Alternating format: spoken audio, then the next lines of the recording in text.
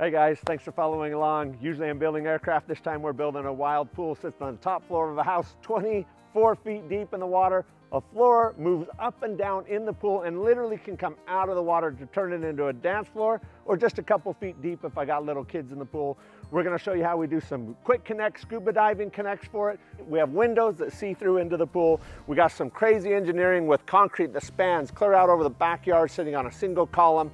The pool actually sits over a garage, so we're going to show you how we engineer so cars can drive under the pool. There's a lot of crazy things we got to do, big craning, big rebar, big construction, and a ton of engineering. I hope you follow along. There's lots of little tricks we got to do along the way. This is in Utah. It's going to be able to freeze, and so I need this system to auto-winterize. So I'm going to show you some big underground water vaults that drain all the pipes every time a pump turns off, either from me or from a power outage, so that this pool can be run 365 days a year. We're doing radiant floor heating, all kinds of fun things, some waterfalls, wet walls. Follow along, I hope you like this. You know, I love engineering, I hope you like this. As soon as we get this house done, we're gonna get back to building a few airplanes. I'm actually building airplanes while building the house, so I hope you follow along all of it. Catch up on the old stuff, follow the new. We love you guys, back to work. It's physics, math, and engineering. Machine it, draft it, build it, test it, break it.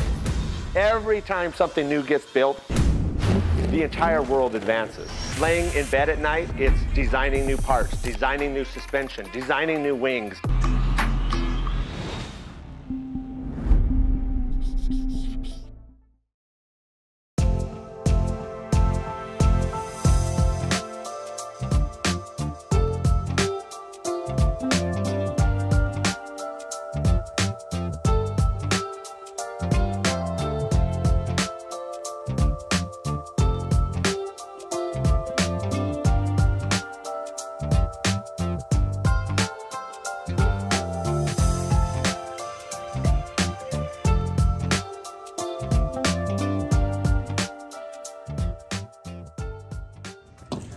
All right guys, it's a big day. Everything's in. Our gas mainline trunks, our pool trunks, our boiler rooms, plumbing, electrical set in. A rebar floor that almost looks like it was laser set. It is absolutely spot on. Just a little more time to get it that way. It's a big day of concrete, between 140, 150 yards, all today.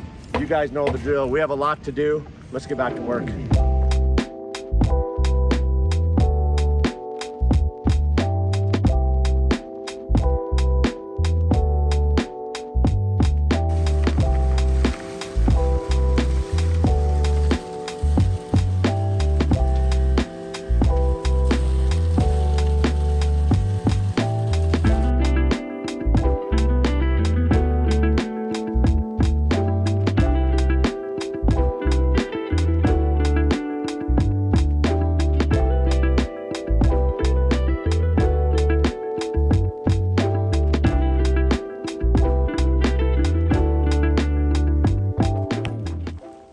We're just gonna finish breaking this out and cleaning it up so I can get my footing to start underneath his first block, right up touching to make sure our concrete plumbs all the way out. So a few more minutes, we'll be ready. All right guys, I'm gonna interrupt this video twice to do two things. One, I'm gonna give one announcement right now, and another announcement a little bit more along the way of how I'm gonna give away a bunch of stuff for Christmas and how you guys can get a chance to win it while simultaneously helping grow general aviation. And I'm gonna do a second announcement right now first. I'm gonna do the second announcement first, I guess. I have been keeping a secret with my partners and I as we have been working on doing something desperately needed. Throughout the country, we were watching airports close one after another. Big airports pushing out general aviation, closing down leases, not renewing leases for hangars. And it is a catastrophic event that has become a trend. And we want to try and stop it. And I am super excited to say, after years of effort, not only have we built one of the greatest airport boards you could ever dream of having for general aviation here at Spanish Fort, but also the city that loves our hometown airport, the community, right down from the mayor to senior development, everybody, to now introduce what we would like to bring to the small town airport is a massive FBO hangar development on the entire side of a runway that was never touched. For decades, everything was built on one side. We are now going to build a Patey Aviation business park on an untouched, free reign, whatever we want to build the funnest, friendliest general aviation airport in the country right here at Spanish Fork. So I'm asking a favor. I want to make sure that our airport has all the things you want to see in it. Our master plan, we'll show you some of the pictures right now. Hangars from Cubs to giant jets. We want this airport, even if you don't live real close, we want you to want to put your plane here, bring your aviation business here. We are so business friendly and aviation friendly at Spanish Fork.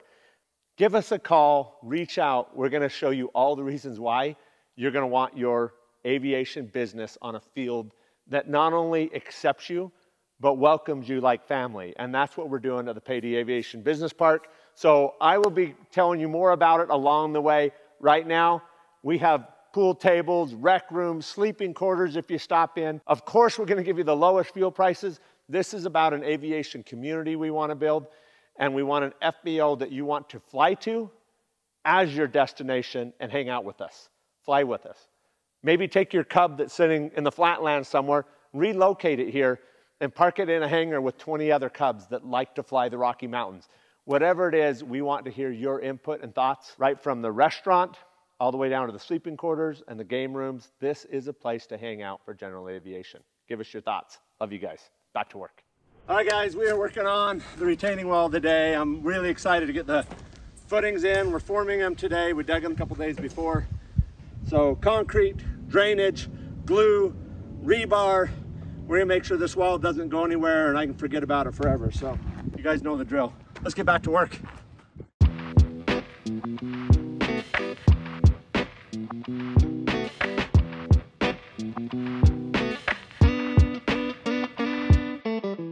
All right, today could not have gone more awesome for several reasons. One, we stayed up most of the night and got everything ready, which made it easy. Two, I had an army of concrete guys that did all the work. I felt like I was more the guy running around, double checking, bringing bottled water. I was like a sidekick. I wasn't doing a lot, but somehow I'm exhausted, but stripping forms and helping out where I can. While they were pouring this, I was jumping on the backside, finishing tying up rebar on 180 feet of footing and getting the final prep done on it. So I was jumping between this pour and that pour.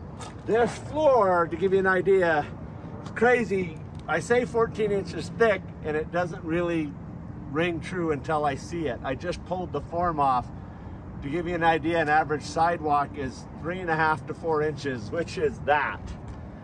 That is the thickness of the slab to span the distances I needed for the space under the garage. So that's insane. This ended up being 100 yards. We did not quite 50 yards on the back. So we poured 150 yards since first thing this morning to now. I've chalked all the lines. I'm keeping a close eye on the temperature and the time from when we hit certain stages of the pour. This pour went on for about 6 hours between all the trucks being spaced out so we could just flow across. So I have to saw cut this floor in sequence with the time and temperature so that I don't cut it too early and cause the edges of the saw blade to chip the edges of the concrete as it cuts through the score lines. And if I wait too long, the concrete's gonna crack on its own, not where I cut a track in it to force a crack where I want it. So the chalk lines are done. We're gonna watch the clock. We're gonna come back, cut these tonight in series. We always tend to do a little art. So Chandra wrote M+C, Patey, heart, AADD. And no, that isn't ADD or ADHD done wrong. That's our kids, Alexandra, Ashlyn, Dylan, and Dex. Hey guys, I'm gonna pause this video right here and tell you guys how much I appreciate you this holiday season. And Christmas is coming up. I hope you're spending it with your family.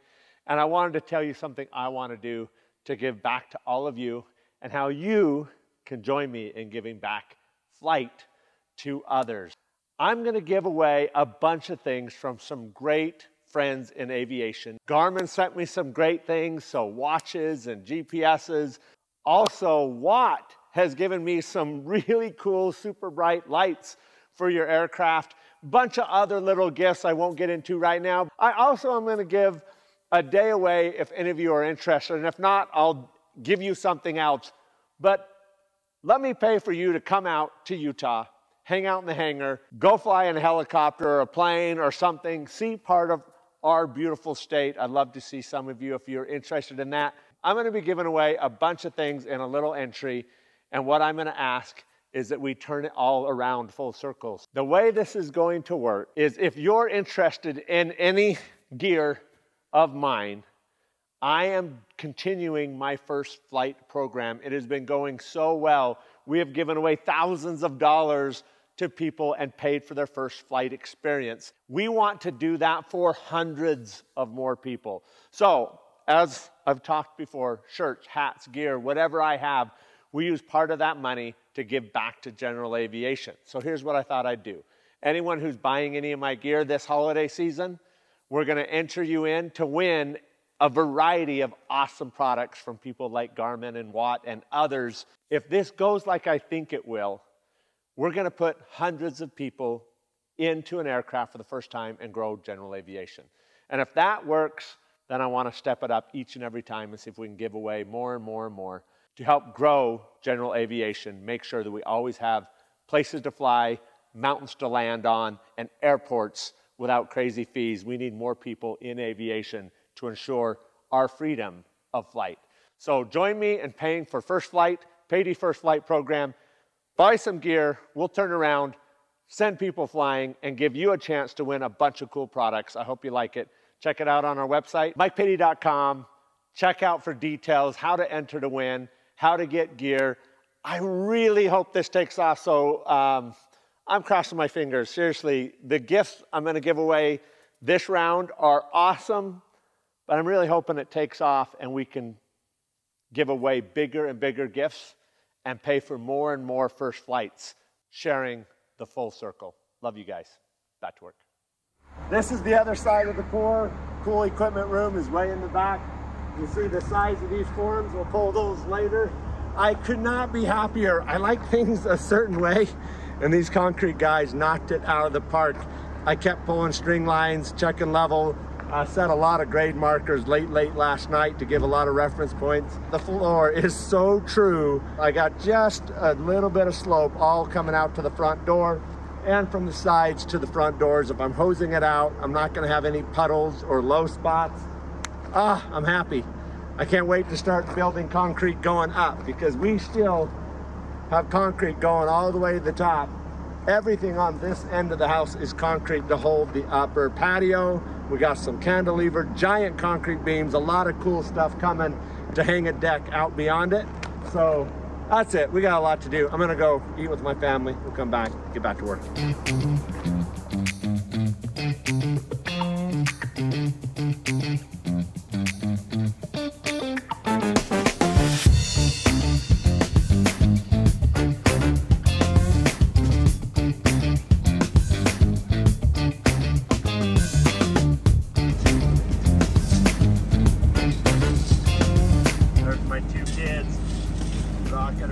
Setting the drain pipe. My wife working, and a couple of helpers. Got a little mini army here with the family and some of the other help. It's awesome.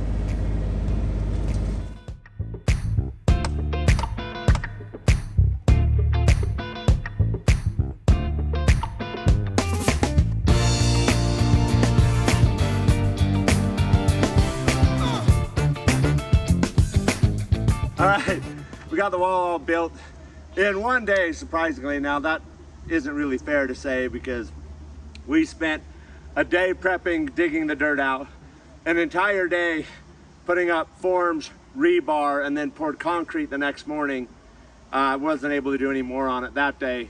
But then in one day, we put up 825 linear feet of wall, almost 5 feet high. 4 feet, I'm gonna go one more block. It will be just about 5 feet. That's about 120,000 pounds of block. I did it with me and all my wife, all my kids, all dove into it. And we hired some help from some of the guys that are doing the concrete work on my house, and they came out on a weekend and gave us one day, and between all of us, we stacked this whole wall in a day. Definitely my kids will be feeling it for a week and hopefully remembering it for a lifetime. So hard work pays off. It's fun to see something like this. Anyway, we got a lot more to do. We got backfill to do. I wouldn't go any higher than this. Actually, this is a couple blocks higher than I'd like to do without backfilling along the way. I do have a lot of rounds that can't tip and corners where all my stairs are that lock the wall from tipping back. The wall staggers back, and if you go too high, you'll get over the center point of the bottom block and the whole wall will topple. So it's glued, it's hammer drilled. The bottom blocks have been hammer drilled down into the concrete footing, fiberglass pin set, so they'll never rust out. And then we built up from there.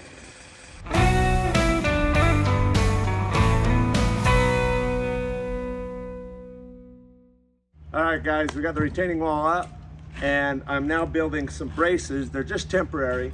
They're going between the 3 sets of 5-foot wide stairs. And the stairs, rather than tapering back to help hold the slope of the dirt, the stairs I wanted perfectly straight up and down walls. And so if I go to push dirt on them, they're gonna lean. And so I'm just building some temporary braces at the back walls of the stairs. Then I can push all the dirt, compact it, backfill it really tight, and then pour a set of concrete stairs in between, and that won't allow the walls to lean in. So I got 3 to do. Let's get them installed. Back to work.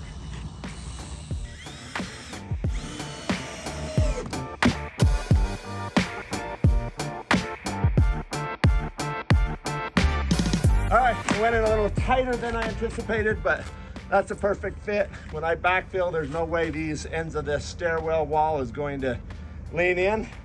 So we'll backfill the whole thing. This is temporary, it can be broken out, and then I'll pour concrete up. This is a simple little trick. This is wire, rebar tie wire. You can just pick up at any hardware store. And a duplex nail. Works perfect if you use a hammer drill with a 3/16 bit. What this does, the wire is pretty soft and it will squish while the nail goes in. Then you don't have to use really expensive concrete bolts. Leave the duplex out just enough that you can hook it and remove it, but it won't move. Now I can backfill. If dirt hits the back, it won't tip this over. I can still pull it apart and remove it. So, simple trick, they won't move. Back to work, guys. The reason you bend it over is if you don't, the nail's gonna try and keep pushing the wire into the hole, and what will happen is the wire's gonna go back and forth, bind up, and then the nail can't go full depth. It'll bind up on a wrinkled wire.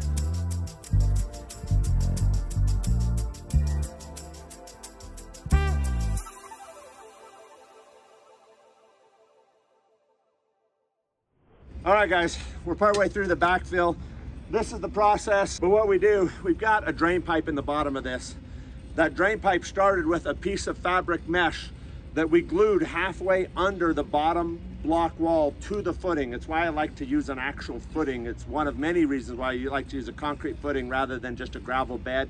Really give a good anchor foundation for it. This fabric is glued under the bottom block, and then the block is pinched on it. So glue and weight.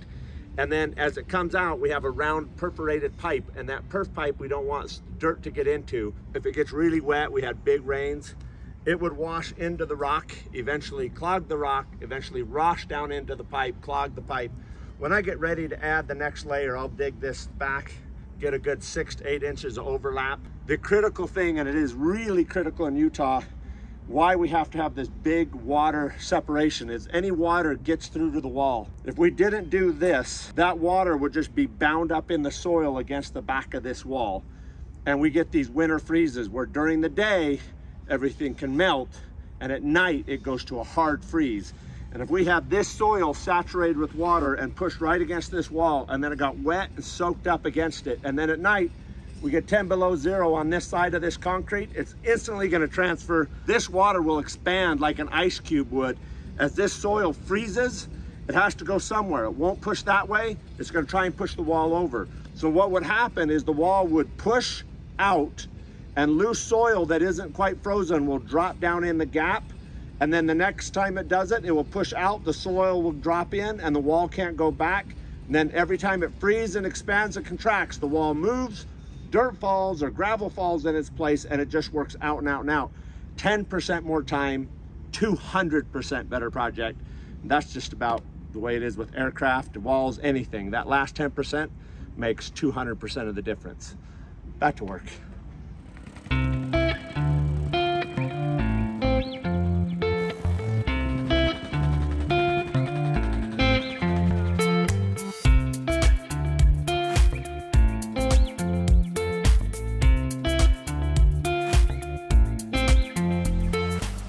Getting closer. So last geogrid line, the cap to block the drain rock. Felt there, tucked up against the wall and then folded over the top. And we got one more block to go on top, and then a pour in place concrete cap with rebar.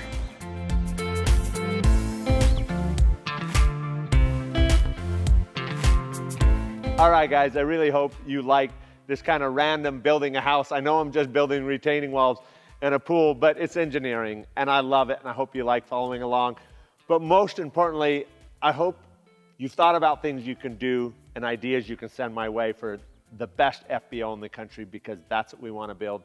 And also order up some gear for Christmas, maybe friends, maybe for yourself. Get a chance to win a bunch of gear prizes. Check it out on the link below.